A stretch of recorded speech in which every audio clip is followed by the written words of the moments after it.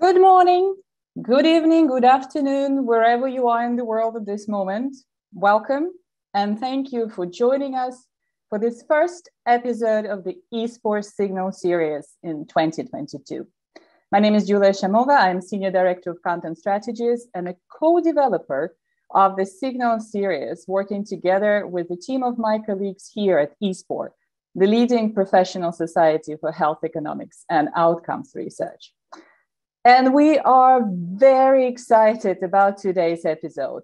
This is an opening episode of the second year of the eSports Signal series that brings a great audience that consists of many from the community of eSport, but also a great number of newcomers to the HUR field. More than 1,000 registrants. That's a record. So it's absolutely fantastic to have so many of you joining us today. Welcome to everyone.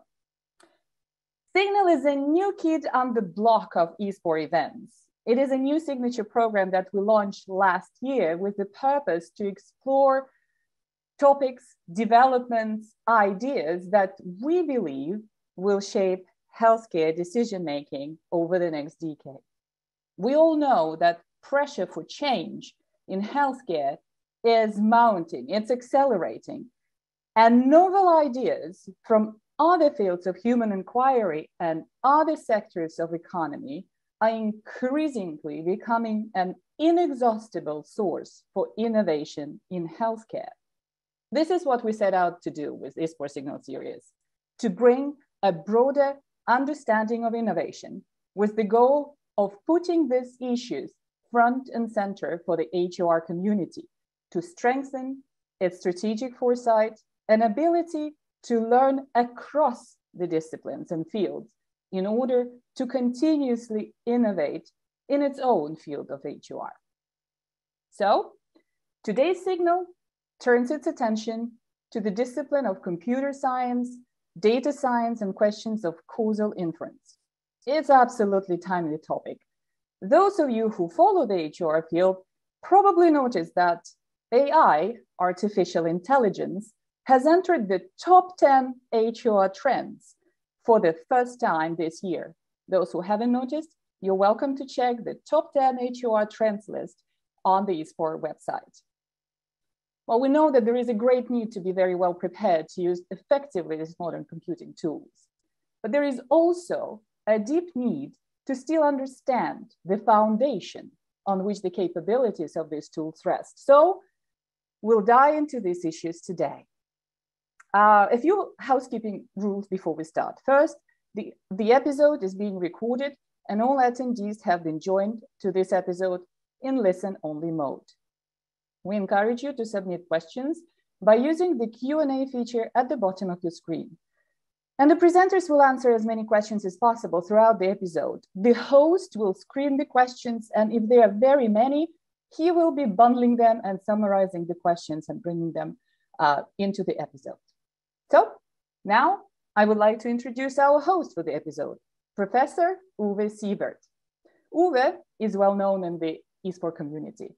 He served on the board of directors of eSport, has co-chaired the European eSport meeting, and teaches several eSport short courses. His research interests include applying real-world evidence-based quantitative, causal, and translational methods in public health and medicine in the framework of medical decision-making, clinical guideline development, regulatory decision-making, health technology assessment, as well as patient guidance. His research focuses on cancer, infectious disease, cardiovascular disease, neurological disorders, and others. Professor Siebert received his medical degree and his Master of Public Health from the Ludwig Maximilians University Munich, and his Master of Science in Epidemiology and doctoral degree with a concentration in decision sciences from the Harvard School of Public Health. Uwe is also a passionate teacher of causal inference at eSport, UMIT, Harvard, and many other places. Uwe, we look forward to the conversation. Over to you.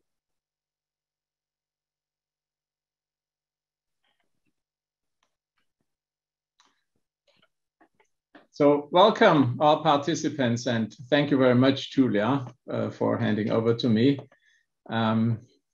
It is a huge honor, and I thank ISPOR for having me invited to host this session.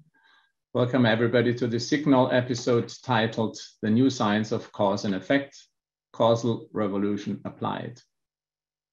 It's my huge pleasure and honor to welcome JUDEA Pearl, Professor JUDEA Pearl at our ISPOR Signal episode. JUDEA Pearl is Chancellor Professor of Computer Science and Statistics at the University of California, Los Angeles, where he directs the Cognitive Systems Laboratory and conducts research in artificial intelligence, human cognition, and philosophy of science.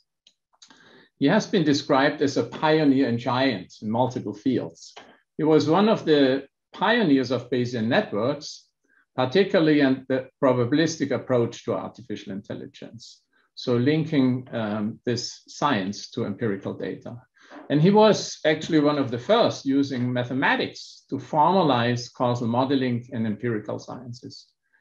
His work has revolutionized causal reasoning in many different disciplines, including AI, statistics, data science, epidemiology, medicine and public health, social science, psychology, econometrics, economics, and many more to list, and the list of these disciplines is actually growing. Professor Pearl has authored and co-authored numerous pivotal research papers and 5 books, one of which, Causality, and published in 2000, was one of the most important textbooks for many of empirical scientists, including us epidemiologists and health scientists. And with the Book of Why, the last of his books, published in 2018, he brings the way of thinking and let's call it the wisdom of causal reasoning to a general audience.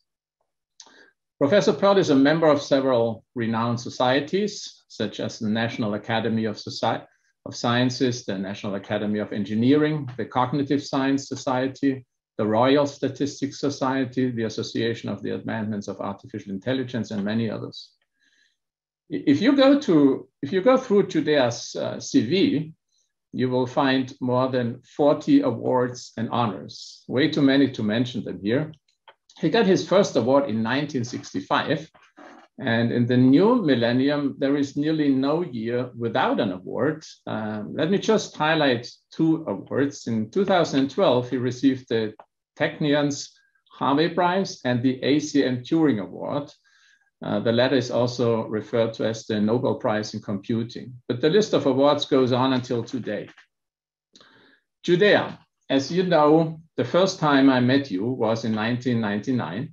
I didn't meet you personally, but through the paper Causal Diagrams for Epidemiologic Research, written by Greenland, Pearl, and Robbins. And at that time, I took the Harvard course, Epidemiology 247A, where students had to summarize kind of very old methodological milestone papers of EPI, of all these famous authors. And that year, the course director, Murray Middleman, came in and said that this year there is a new paper, and that made it into his list of milestones papers. I immediately grabbed that paper, digested it, presented it to the class, and since then, I have never let go the causal arrows and diagrams. So my personal thanks to you for having shaped my scientific life. I'm looking very much forward to your talk and to our conversation afterwards. JUDEA, the floor is yours.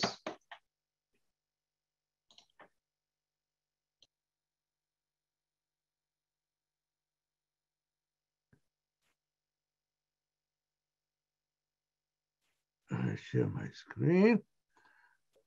It will take a minute, but I'll be there. Is my slide on? Everybody sees it? Hello, everybody. Perfect. Everything is set. I'm glad to be here. And the first time in my life that I'm talking with real trialists. I always have trialists in my mind, but I never met one. And this is my chance to say something useful for people who make things useful. So the recurring theme in my talk here is to answer the question, what can causal science tell healthcare decision-making?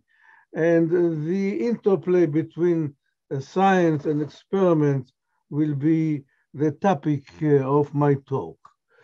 Of course, science is made of experiments. Experiments are not excluded from science, but experiments without a theory is a very hard thing. It's a bit incomplete. Let's say, if you look at history, I don't think that Eddington will travel to the South Hemisphere to conduct his experiment if it wasn't for Einstein's theory of general relativity. And I don't believe Michelson and Morley would have conducted their experiment if it wasn't for the theory of Lorentz contraction. And so on. I would even go to Eratosthenes, and I say that Eratosthenes would not have measured the radius of the Earth if it wasn't for the stupid theory that we are all on a shell of a turtle, and a turtle has a radius. So I will be spending time on this interplay between these two entities, theory or science, and then experiments. I first have to define what I mean by scientific paradigm. So I will talk within this segment on the two fundamental laws of causal inference. I call them fundamentals because once you acquire them, you don't need to listen to lectures. You can derive everything by pure mathematics. Then I'll talk about the ladder of causation, which gives you a nice panoramic overview of what you can do and what you cannot do in every type of, in possession of any type of knowledge or data. And then I'll talk about the do calculus, to be the algebra of, sorry, should be interventions here, not inventions. Since I'm talking to trialists, and trialists are masters of intervention, I think it's very important for interventionists to have a calculus in the same way that astronomers have a calculus of equations on algebra. Interventionists should have an algebra of interventions. I will then go to the question, which is the main topic of today's talk, what the science can add to trialists now. And the main thing will be the combination of trials with knowledge and with observational studies. And I should have added here another component, which is combining trials with trials.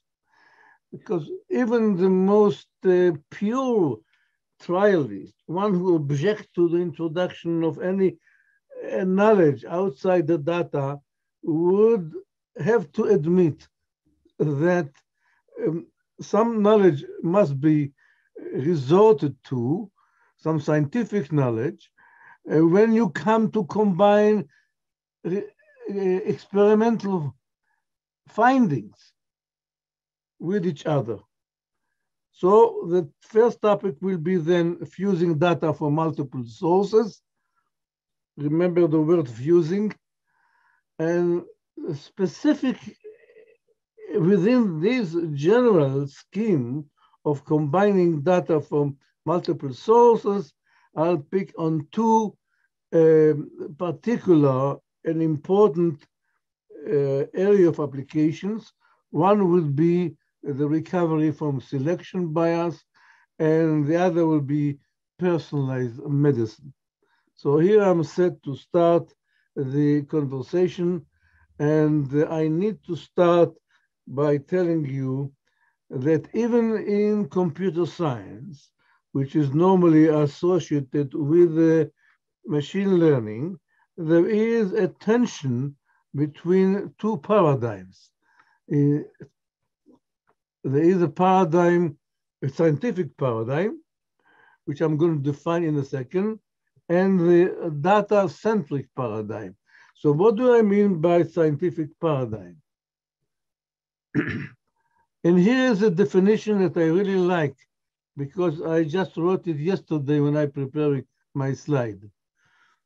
The question is, when you are engaged in a scientific paradigm, you constantly ask yourself, what should the world be like before I can answer my research questions? That implies that you have a world in your mind, that you have a representation of reality, which is something which is different than a data. And once you have a representation of reality, you have a research question.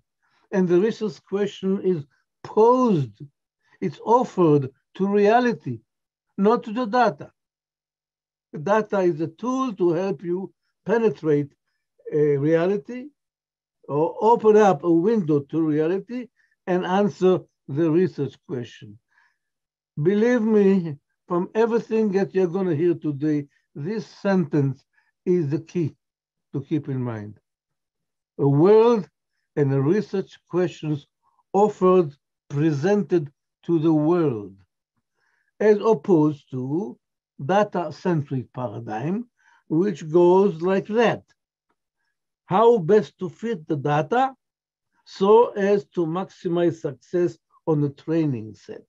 Now, this must sound a little bit tailored to the machine learning community. And you might ask yourself, where do we come in as trialists? Well, the answer is that RCTs sit someplace in between. You're not relying only on passive observation as the people in machine learning do. We do have experiments, and experiments lifts you in what you can do, very much like the reinforcement learning for machine learning.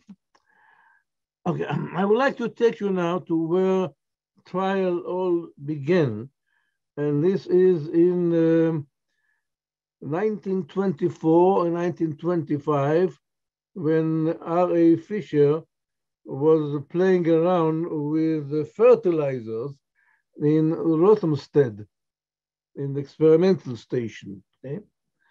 And look at the difference between theory and experiments right here.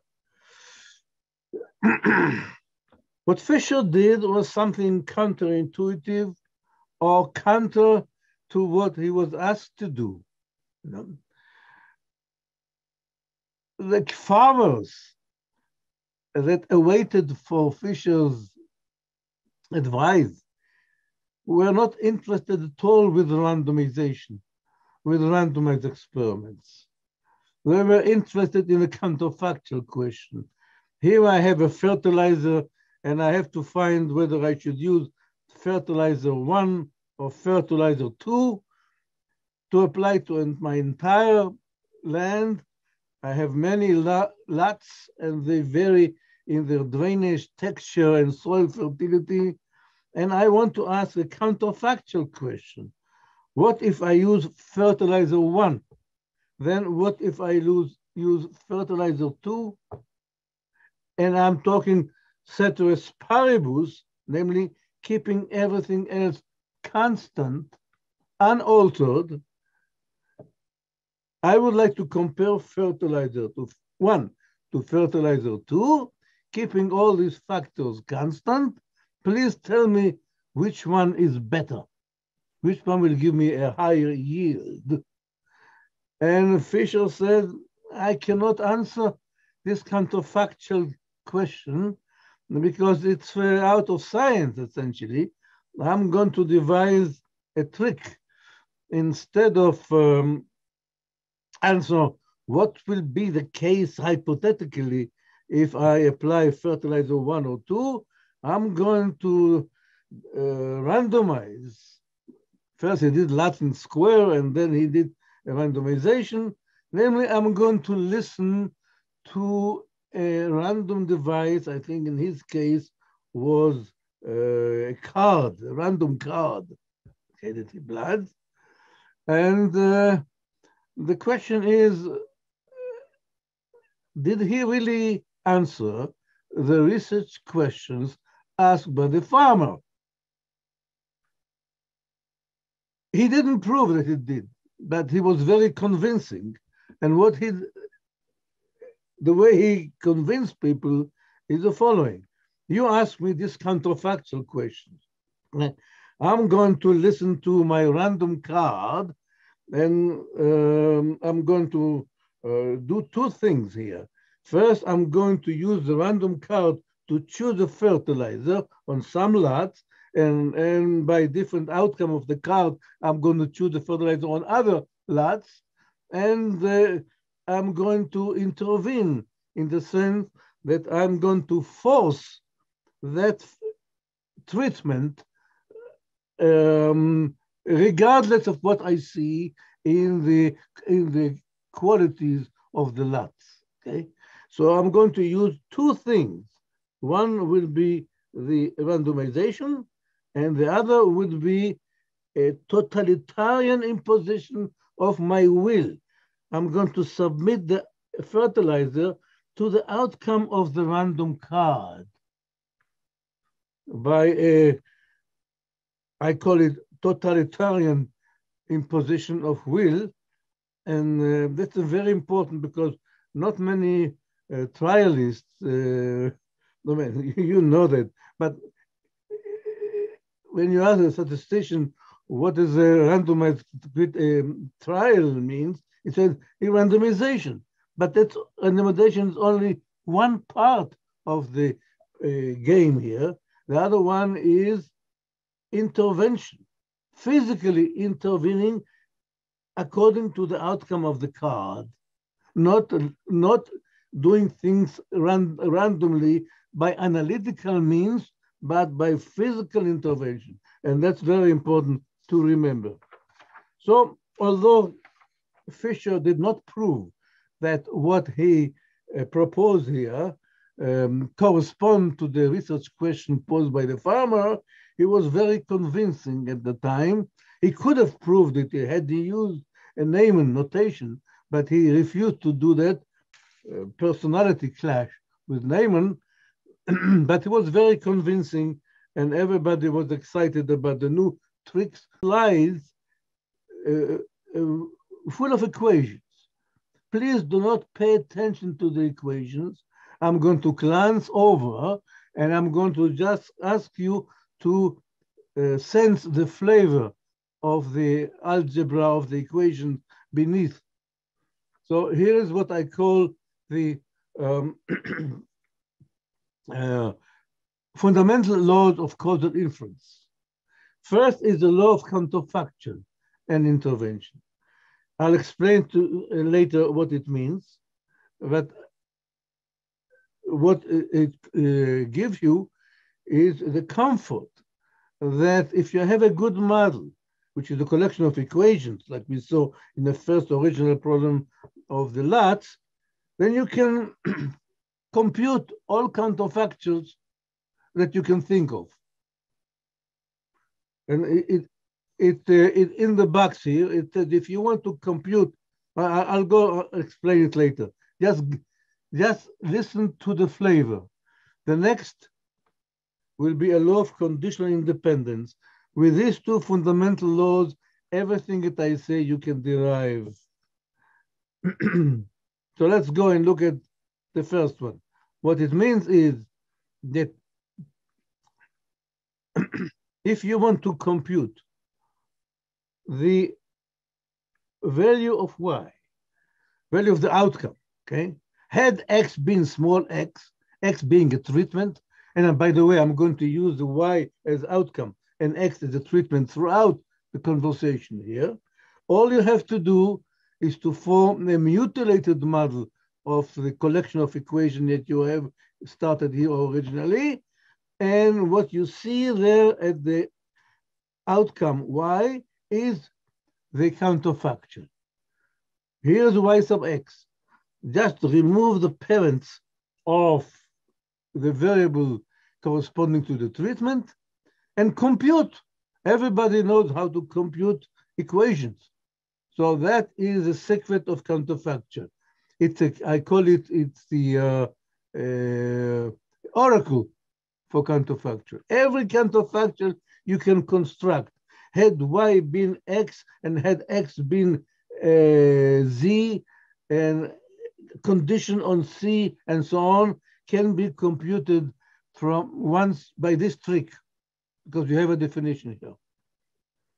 Okay, the next one is that if you, now I'm going to say it in words. The sentence, y would be small y in situation u, had x been small x, denoted mathematically that way. It's defined as follows. It's a solution for y in a mutilated set of equation m sub x with input u equal to u is equal to y. The two sentences are the same. I call it fundamental equation of counterfactuals.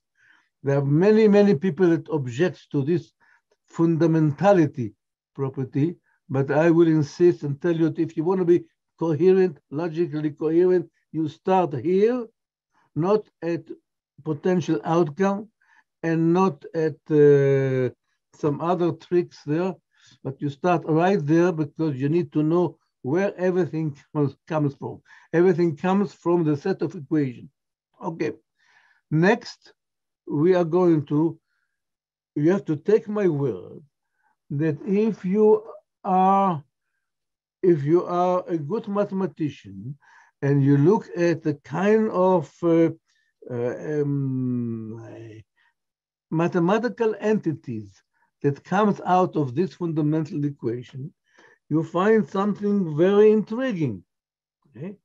You find what we call a ladder of causation, in the sense that some queries that you ask the system have the properties that they require intervention, that they are equivalent to intervention. They can be answered by experiments. Okay?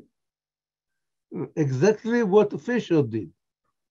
The farmer asked him a counterfactual question, and he said, I can answer it by doing an experiment.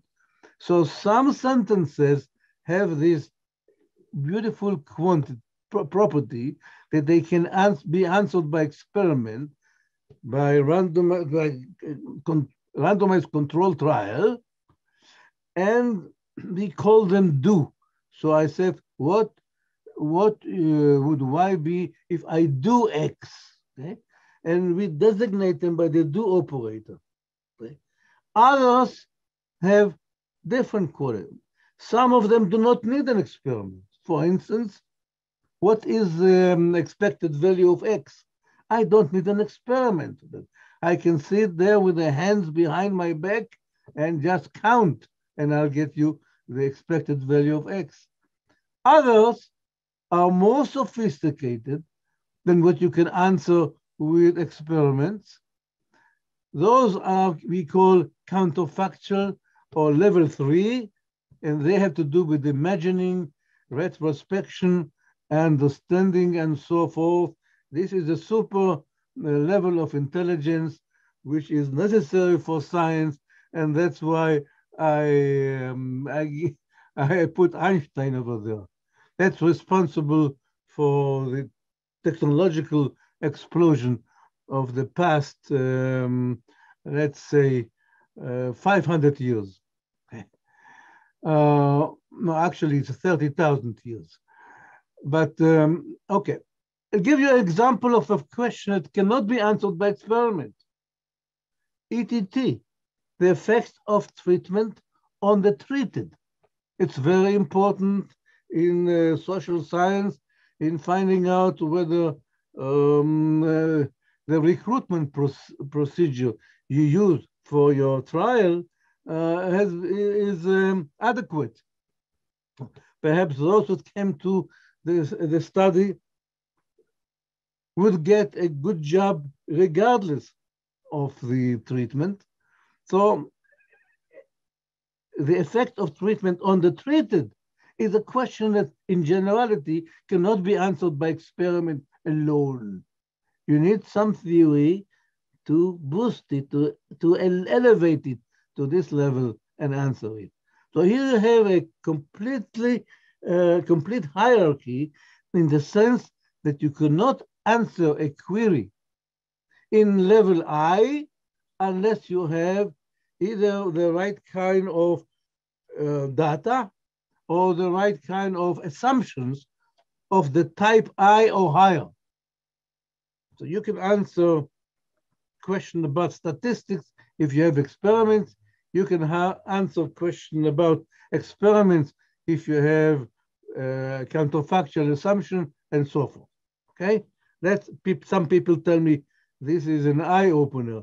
Once you understand the constraints imposed by the hierarchy, many hours of work can be saved. Then the next fundamental law of counterfactual is reading independencies from the graph. Why? Because that connects you, the structure, the causal world with the data. So you need that. Here's an example of a model. Okay. Here is the equations behind the graph.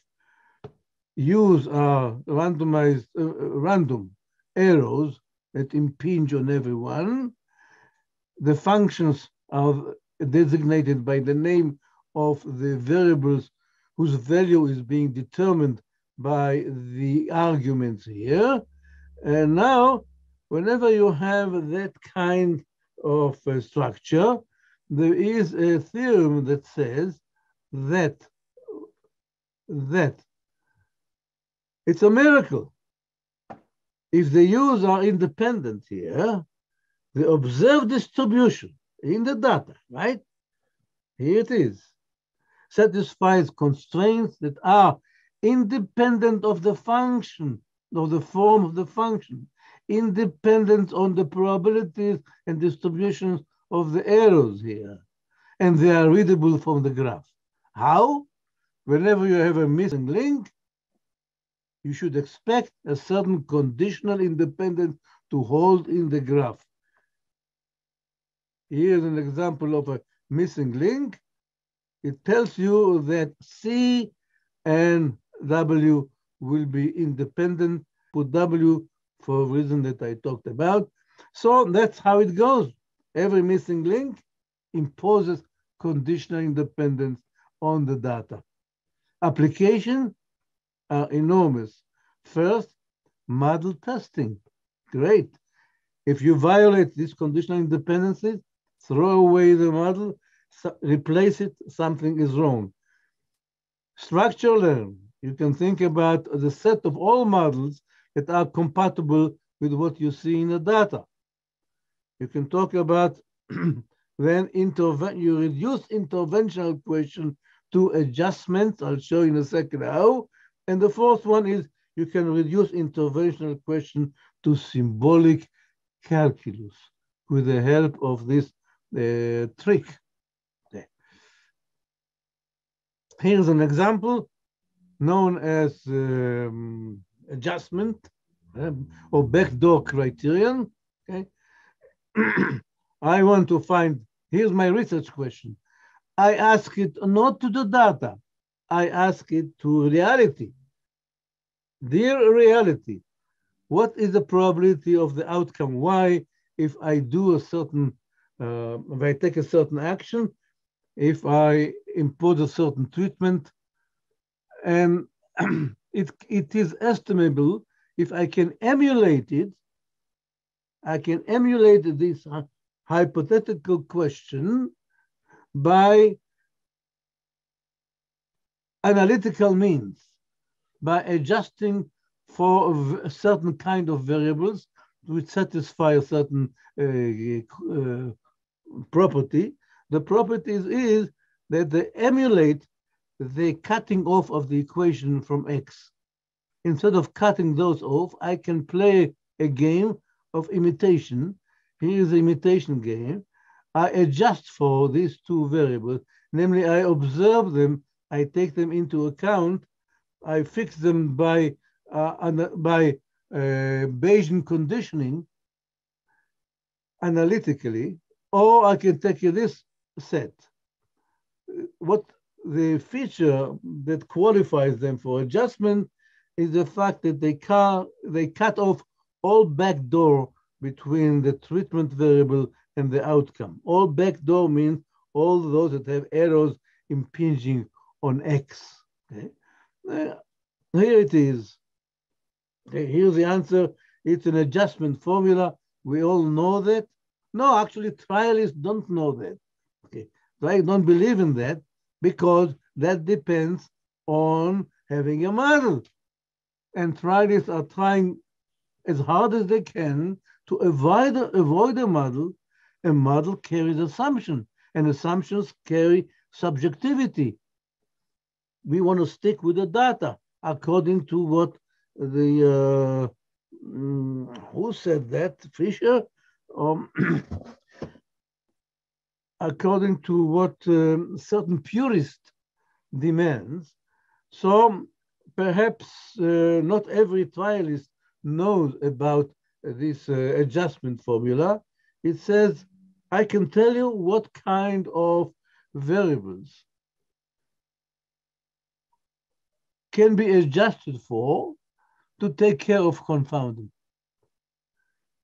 Here's an example taken from sport medicine, when the research question is, does warm-up exercises increase or decrease the chances of injury?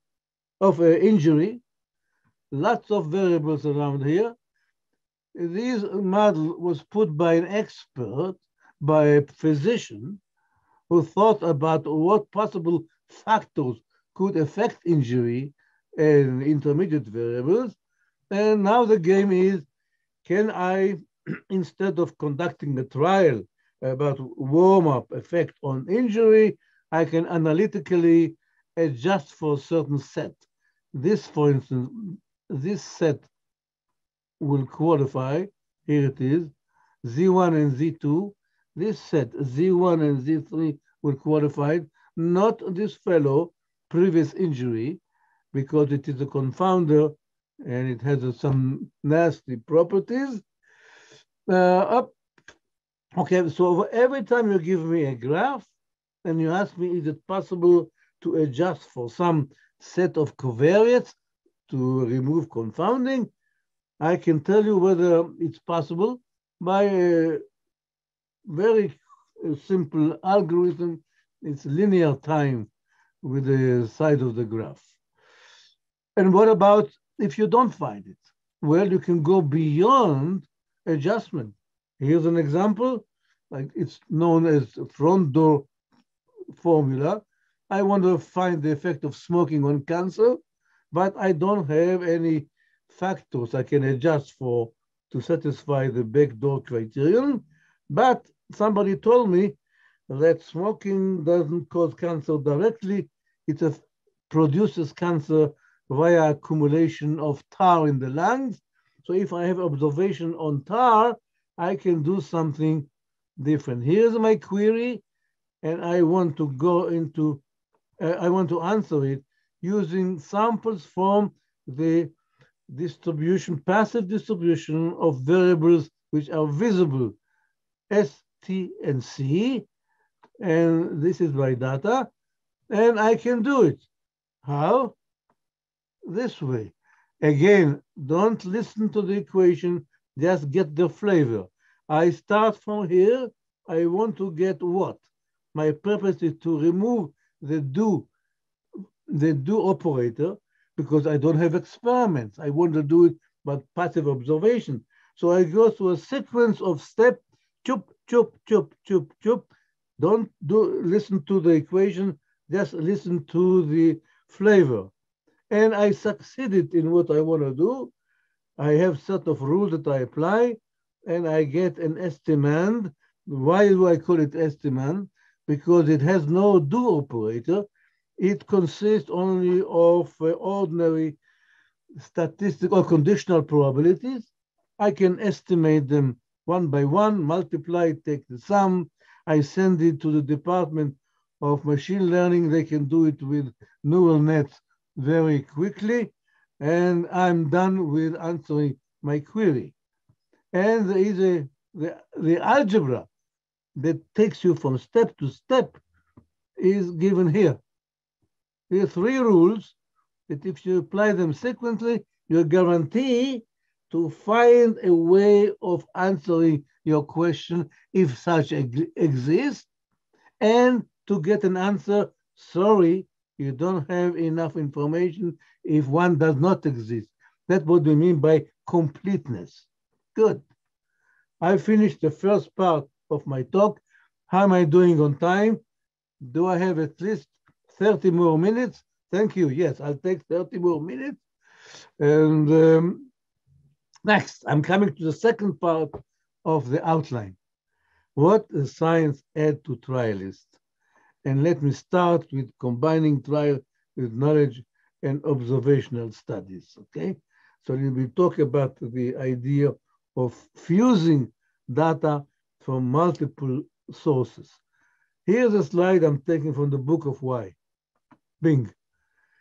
The general problem is how to combine results of several experimental and observational studies, each conducted on a different population and under different set of conditions, so as to construct a valid estimate of effect size in yet a new population, unmatched by any of those studies. It sounds horrible, right? It is horrible, but it's doable. So it looks like that. Here's an example. I want to find the causal effect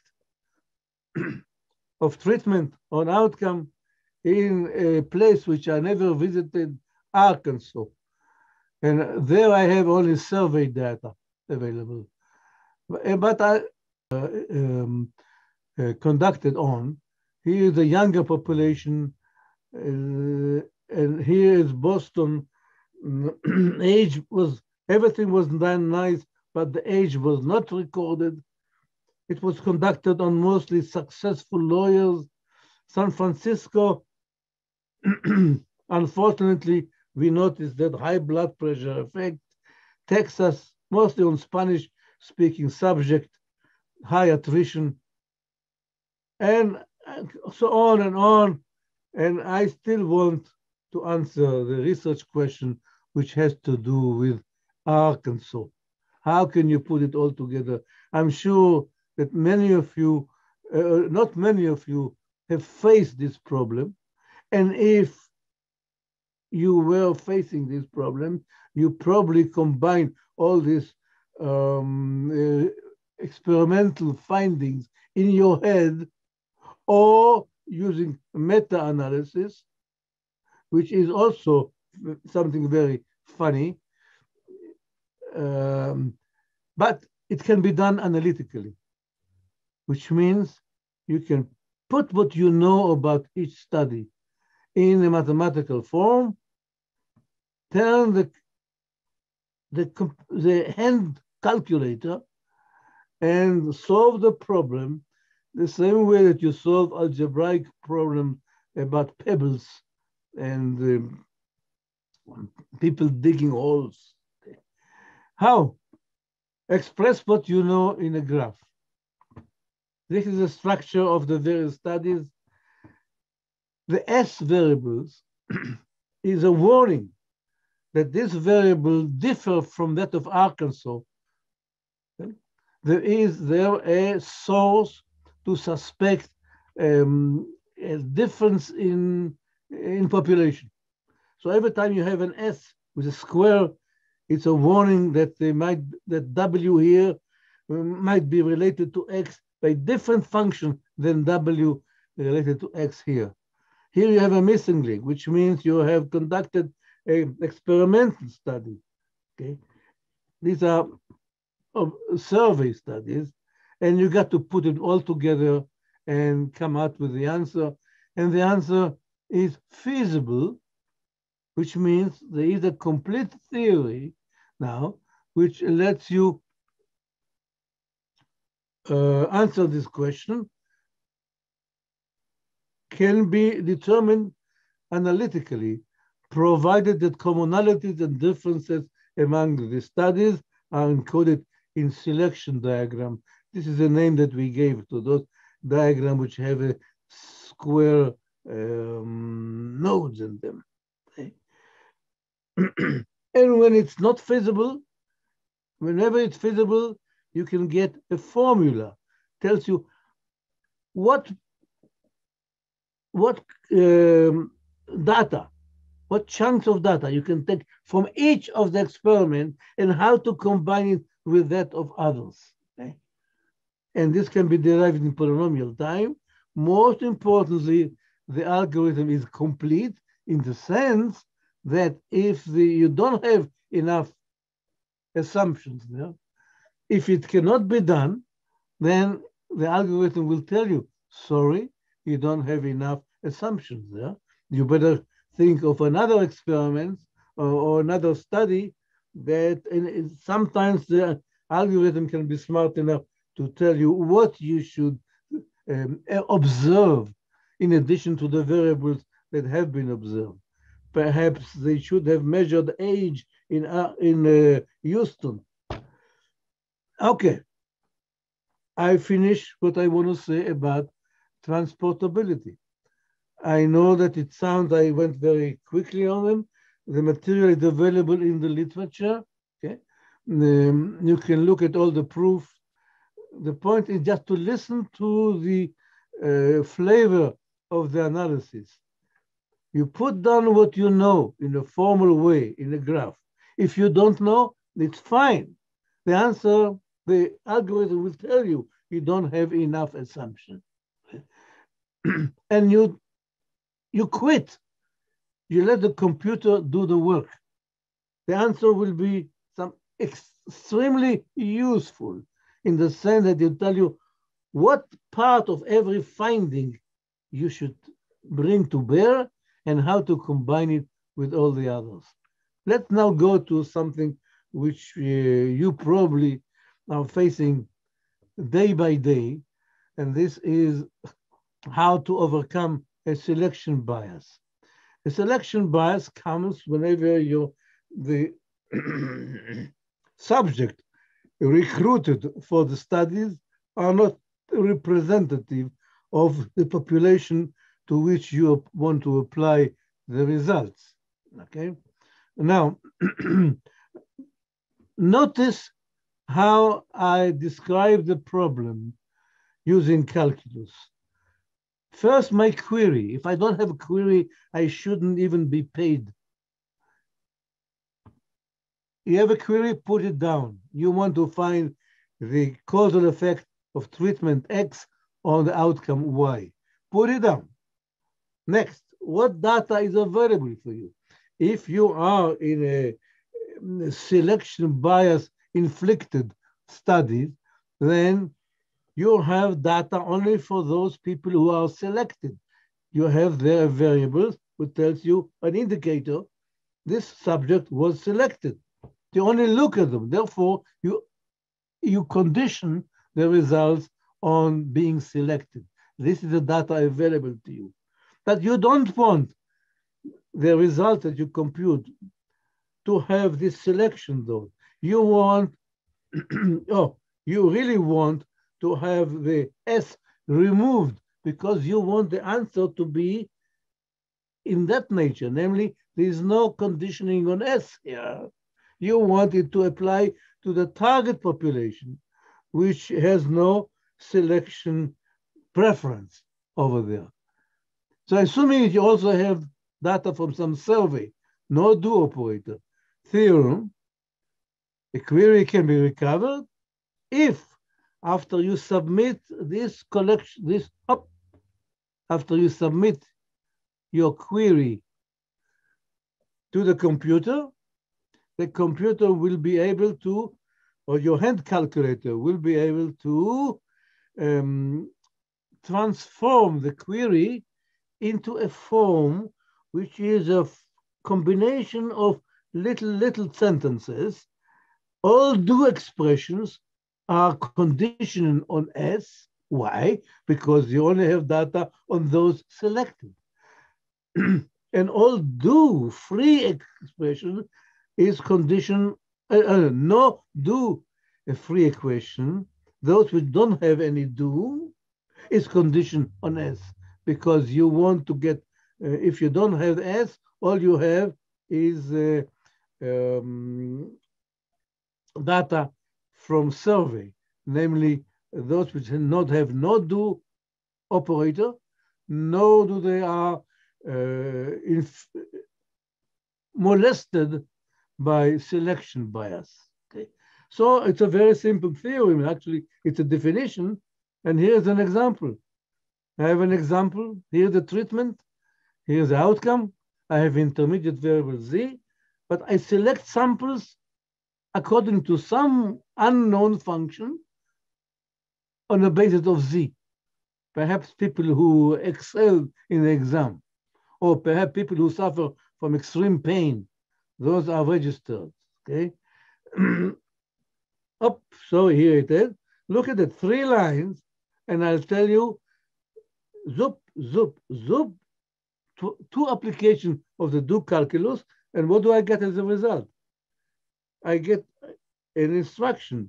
Thou shalt take this conditional probability, P of z given x, from the survey, and you should take this conditional, this experimental result from the trial, condition on z. S is automatic because you only ran it on the selected units, and you should combine it that way. It's a recipe for combining data from different sources. Okay. And that's, of course, only one example.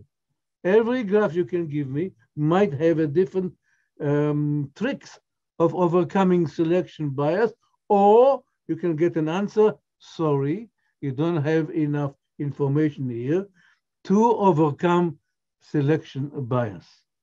Okay. This is a flavor of the algebra, of the do calculus. Yeah. I'm going now to personal medicine, and let me just start by saying that this is the future of medicine. It is my strong belief, and is based on counterfactual analysis, not on experiment alone, because it permits us to take population data and estimate the probability that a given individual you would benefit or harm by a given treatment. And this should be contrasted and distinguished as opposed to what we normally find in the literature.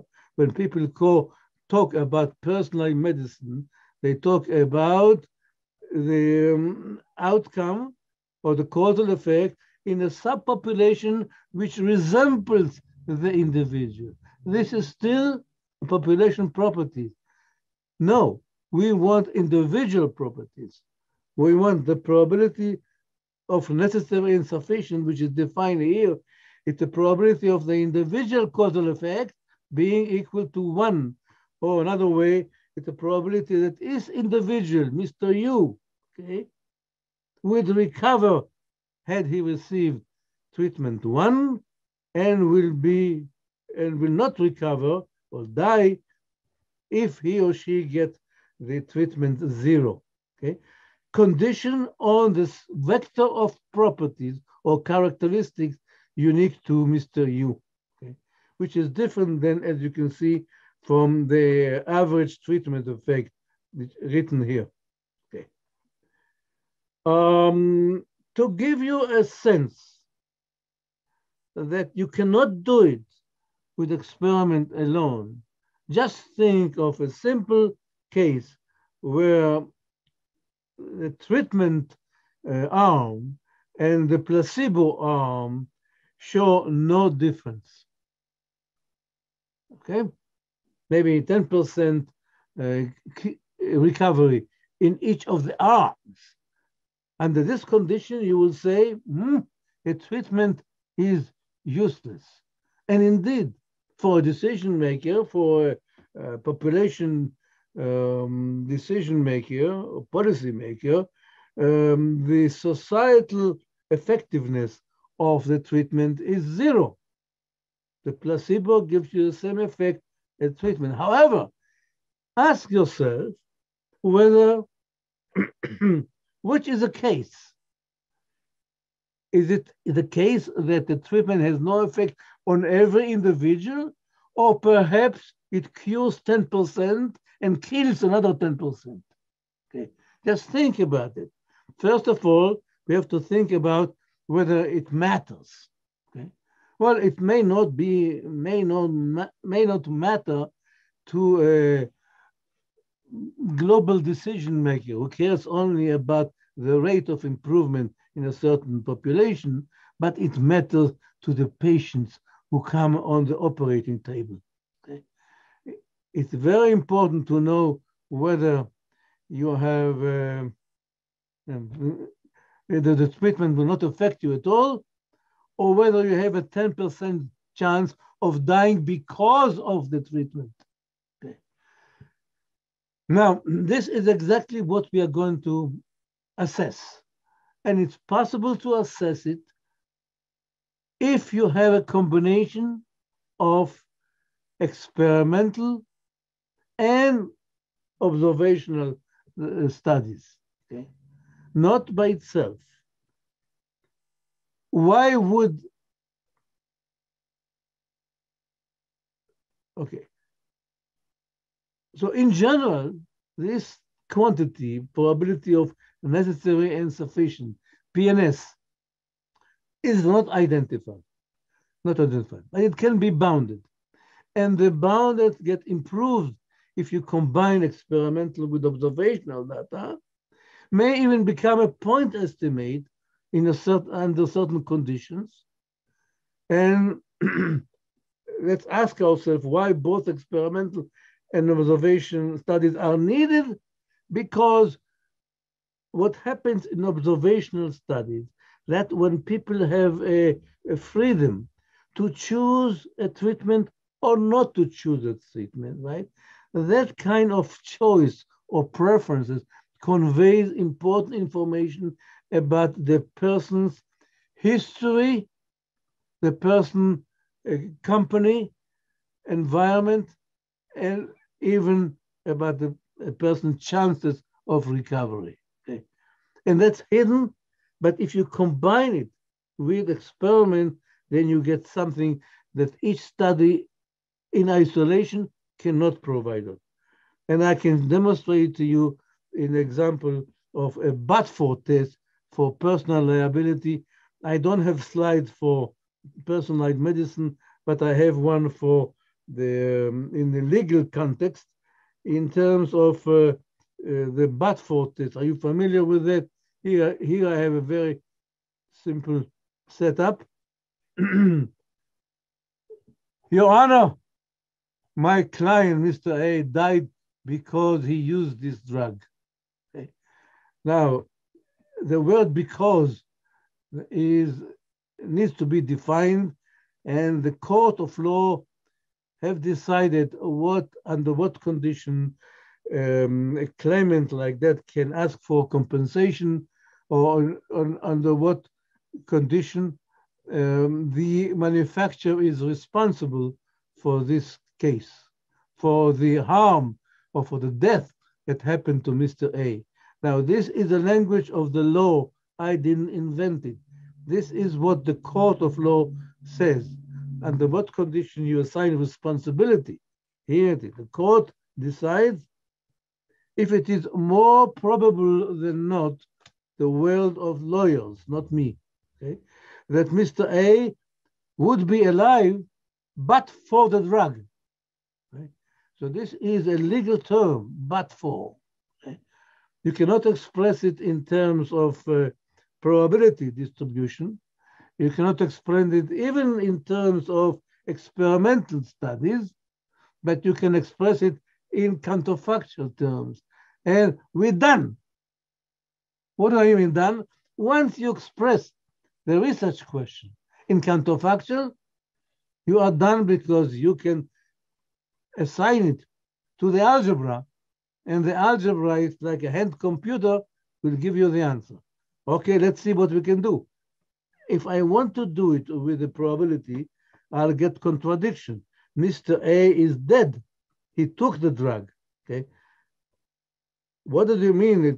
He would be alive had he taken no drug. Okay. If I write it here in the subscript, which is a counterfactual notation, I can express it nicely. I recognize it to be Pn, probability of necessity. Okay. And the law requires that this probability should be greater than 50%. Okay.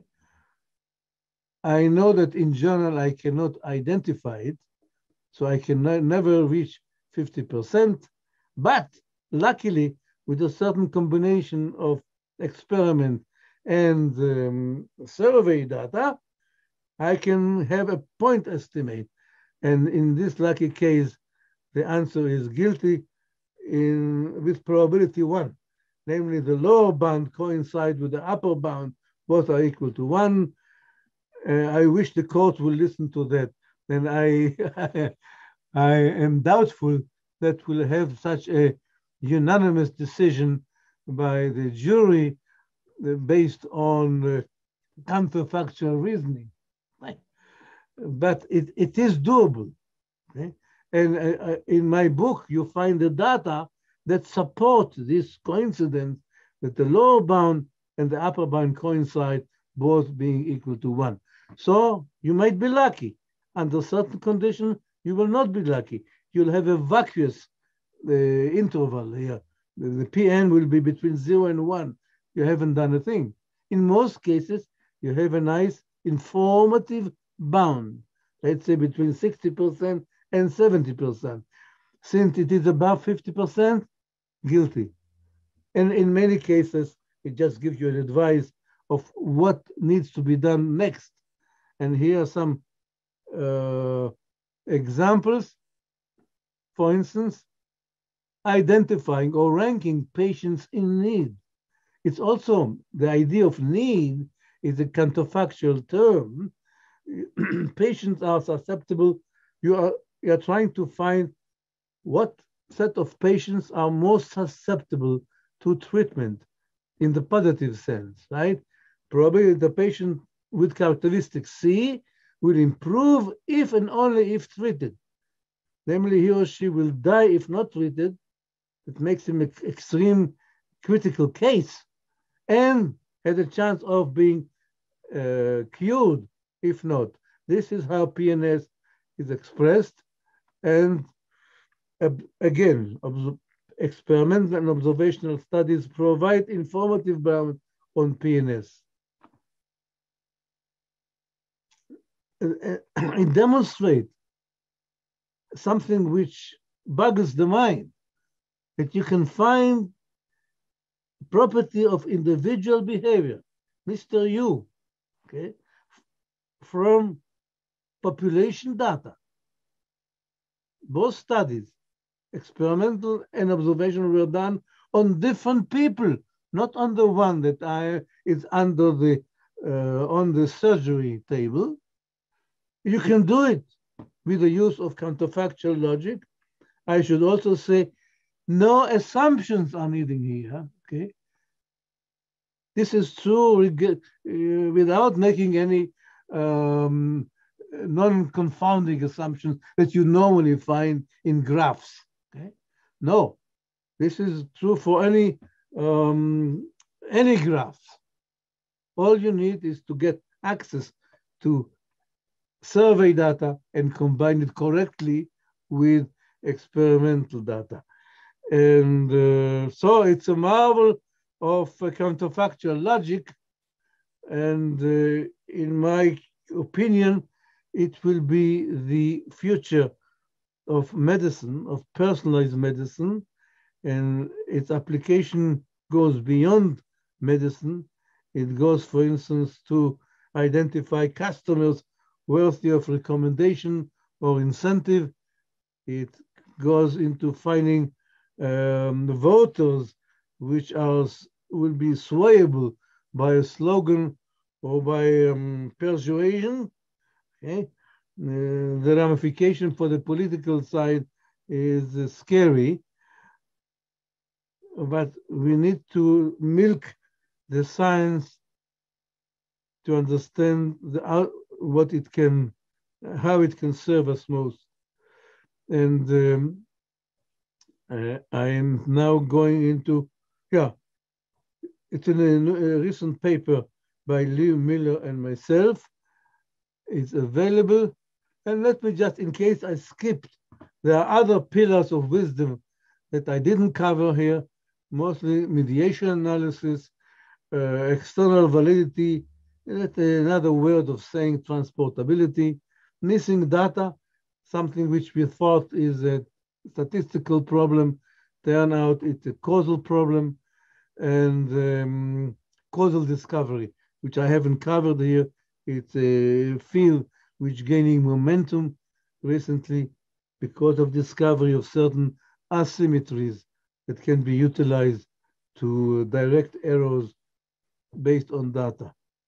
I will now reach my conclusion, and I always like to quote Gary King because what he said absolves me from saying it, that more has been learned about causal inference in the last few decades than the sum total of everything that had been learned about it in all prior recorded history. If I were to say that, people will jump and say, you are self-serving. It is the absolute truth, at least from a scientific viewpoint. We have today an algebra of causation, which we didn't have just a few decades ago. I must add to it a warning sign that data science is a science of interpreting reality, not of summarizing data. And that should be kept in mind whenever we talked about the interplay between experiments, observation, and science. I think I have reached the end of my talk, and I cannot finish without mentioning a beautiful quote by De Morgan. It's the same Auguste De Morgan that was a contemporary of George Boole. He complained about formal logic that hasn't made any progress since the time of Aristotle. And he said, every science that has thriven upon its own symbols. Logic, he said, unfortunately, has not made any progress because we don't have the symbols. And now he rejoiced the Boolean algebra. And I rejoice the availability of the algebra of intervention. And this is a joint work with all my students, co-principal investigators, reviewers, and editors which have rejected all the papers that shouldn't have been rejected. You can find them all in here in this website. And you can also find a very lively discussion of these items on my Twitter account. Please join. And I think we are talking now about the implications to personalized medicine of the PNS bound. So you join at the right time. Time for a short commercial. This happened to be a very good book. I must confess. Yeah. Okay.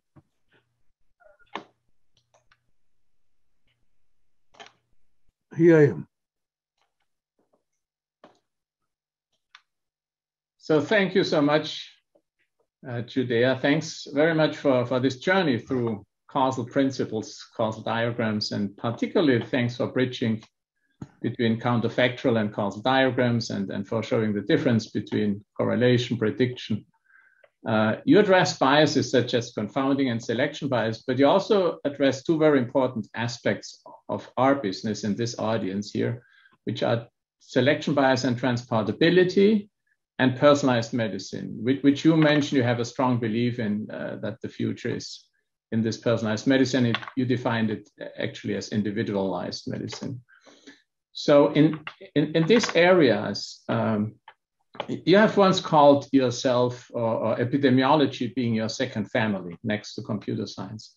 So a general question incorporating a few of the Q&A questions we had in the question list is why and where do you think we need a causal revolution? We need the causal methods in epidemiology and health decision science.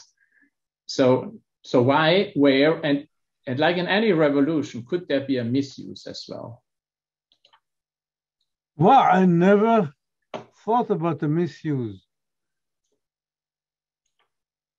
except for a few papers that complain about the tyranny of counterfactual in epidemiology. And people said, aren't we overdoing it?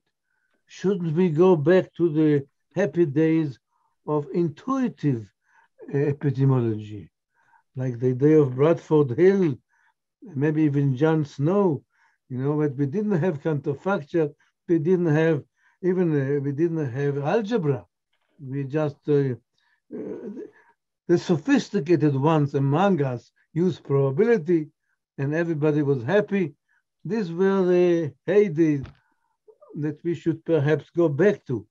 Now, I don't think this is a case because even the simple concept such as confounding was highly confounded and was never defined properly by epidemiology prior to 1988, I believe, when Jamie Robbins and Greenland defined confounding using potential outcomes. Okay?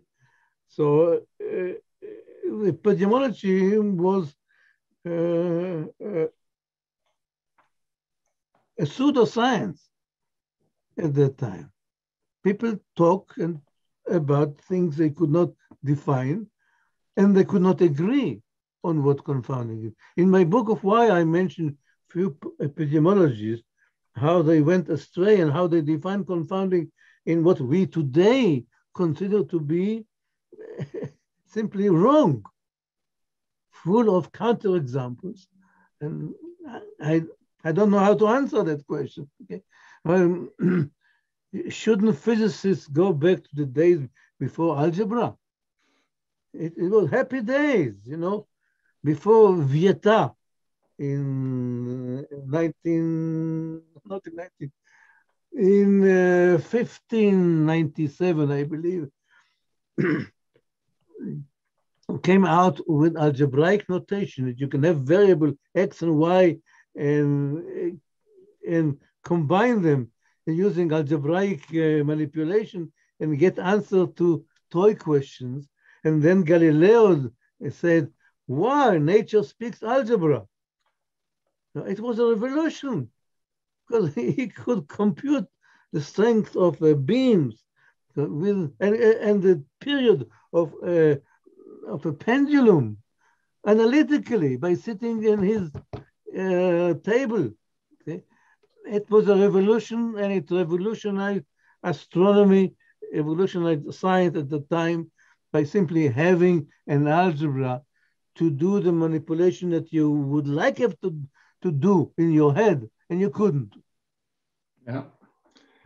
I mean, as a testimony, an epidemiologist who was still trained in the last century, I completely agree. I mean, there was a definition of confounding, or actually of confounders, right? And then only when we had the open backdoor path and understood confounding and how to control for it, the picture became clear. I would have never been able to teach things like that without graphs. So thank you. There are a few. You have proof that you cannot define confounding in the language of probability. Of probability, yeah. You cannot. And a century of epidemiologists try to do that. Yeah. I think we now got over it with all the DAGs and the concepts you have developed and have also introduced to epidemiology. But the audience is sort of, you know, I hope that this spreads further beyond our borders.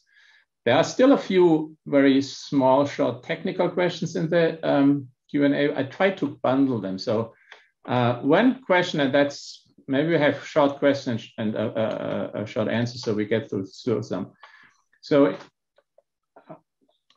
one group of questions basically goes that in health sciences, the target trial approach gains popularity. So taking the research question and formulating a protocol of a hypothetical randomized trial with well-defined compared intervention. And the intention of that is to prevent against biases. What are your thoughts on the target trial approach in general, but also in health sciences? And one of the questions was actually, how does that help for personalized medicine? Do we need sample size calculation when we build a causal model? So these are all linked questions about the target trial protocol.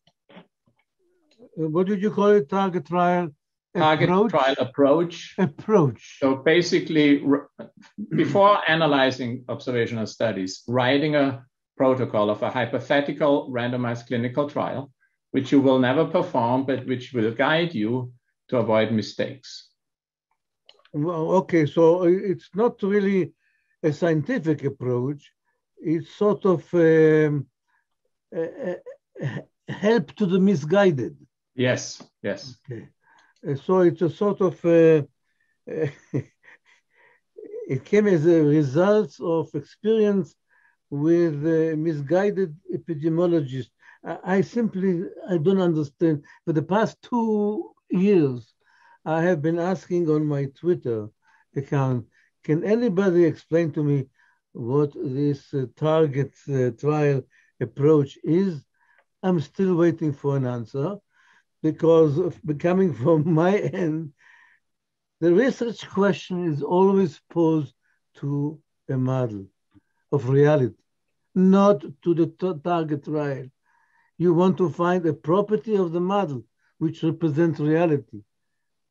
So we don't need to go to, we don't need to imitate a technique called RCT, which is in itself an imitation of the real question. Does the population, or does the model, or does reality have this property? This is a research question. Okay? I simply do not see the point. Perhaps I should be more involved with the community to understand what gain they have from this double imitation. Yeah, I like the framing of that, and maybe we have some work to do together in order to do that. And just to keep it short, as decision scientists, we usually think in parallel universes and counterfactuals, and an RCT is only mimicking that, as you said, but it helped me a lot to communicate with physicians, but maybe we need to look at that in the training setting. So thank you. Another question goes to, so we have seen machine learning as a prediction tool, but less used as a causal tool. So what do you think could the machine learning, does that have a role in causal inference in the future, and where? It already has. Look at the exercise of transportability, okay? I have to combine results taken from various studies. Okay? What do I get as a result of my analytical exercise? I get a formula called a transporting formula, which is a huge combination of expressions. Some of them have statistical character, namely they just use Bayesian conditionalization with just conditional expectations. Some of them have do expression, which means you need to get the data from experimental studies, and it gives you a recipe of how to combine them. Well, every time you find there an expression which relies on the Bayesian conditionalization, right, this is an exercise for machine learning, because that's something that neural nets can do very nicely, to compute conditional expectation, the probability of an outcome given that you see the training set X. Okay? So the division of labor between causal analysis and machine learning is already given you in the algebra, in the formula that comes out of it. Thank you. There are more questions, and but in the sake of time, I just want to mention it to you and all the attendees. So there were a lot of questions about inference, p-values, and what do you need? How do you estimate sample size for putting up your causal model, and so on.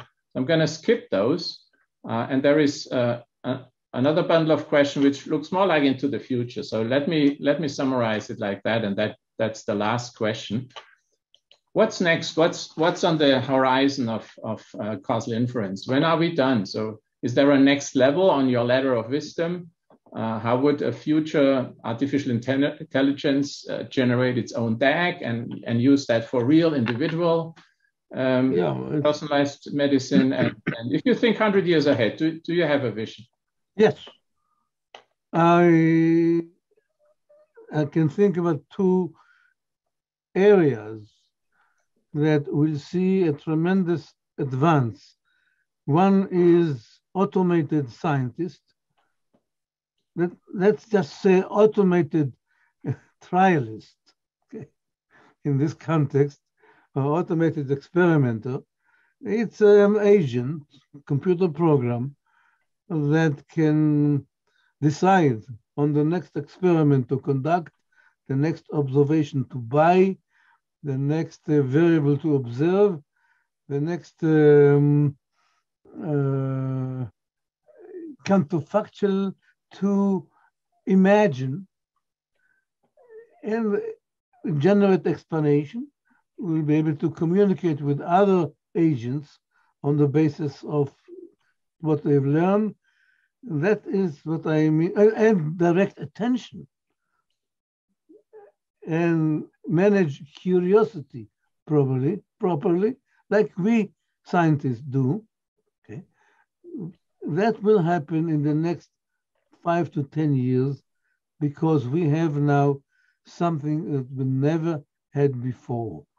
And this is a computer model of a state of mind that we call deep understanding.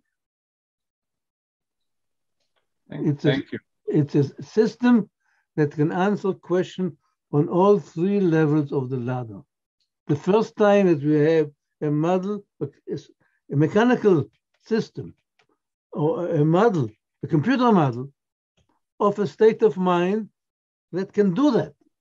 And it's a gold mine, because once you do that, you can answer questions not only about you and the environment, you can also answer questions about you and another agent. If you have the model of your friends, your wife, your child, your parents as part of the environment, then you should be able to develop social intelligence, namely to communicate to have a communication among these agents, which involves social relationship, such as responsibility, such as trust, such as empathy. And these are very important to build up trust with the computer. Thank you. Thank you.